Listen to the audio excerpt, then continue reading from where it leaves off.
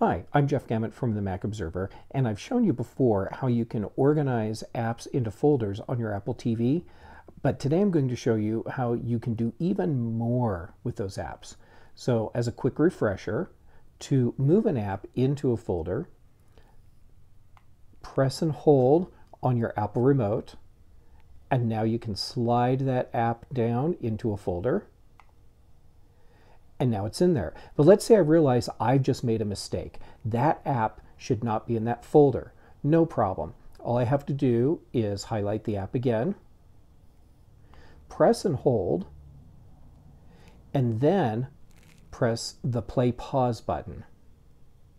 Now I get some new options.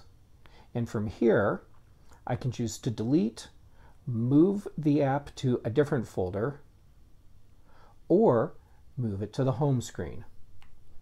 So I'm just going to put that app back on the home screen where I want it. Okay, now let's say I want to rename a folder. All I have to do once I've highlighted the folder is click to go inside and then swipe up. And now I can delete the name.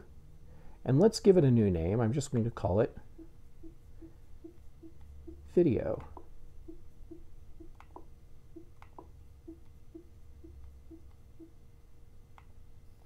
And that's it. When I swipe back down, my folder's been renamed.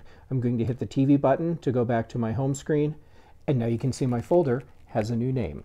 I'm Jeff Gamet for the Mac Observer. Thanks for watching.